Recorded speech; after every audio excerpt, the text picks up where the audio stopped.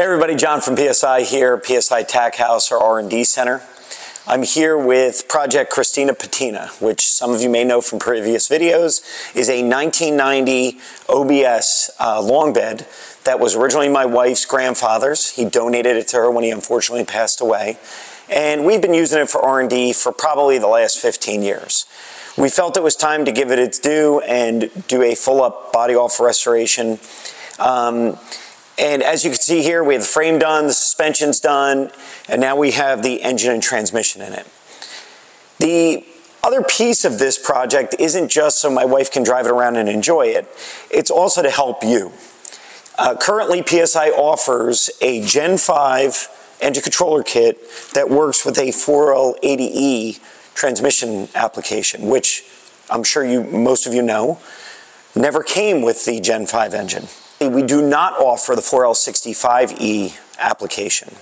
So part of this project is also to do research and development on this chassis, on this truck, with the 4L65E, because we do have a lot of customers asking for it.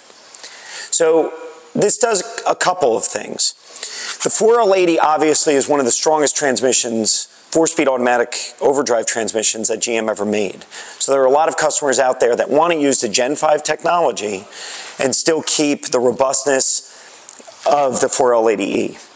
However, some people just want to use a 4L65E because it fits really easy in most muscle cars, whether it be a Nova, a Chevelle, an Impala, anything with a smaller trans tunnel, and they don't want to go dissecting their trans tunnel in order to get a larger transmission to fit. So what you see here is a L86 out of a 2018 Escalade, so it's a 6.2 liter Gen 5 with a 4L80E. We are going to be getting this up and running in the next few weeks. We're going to tweak our current tune that we have for that application. Then we're going to pull that transmission out. We're going to put a 4L65E in here, and we're going to do the same thing. So feel free to leave some comments on this build or maybe even some future builds that you'd like to see. And remember to wire it up and fire it up.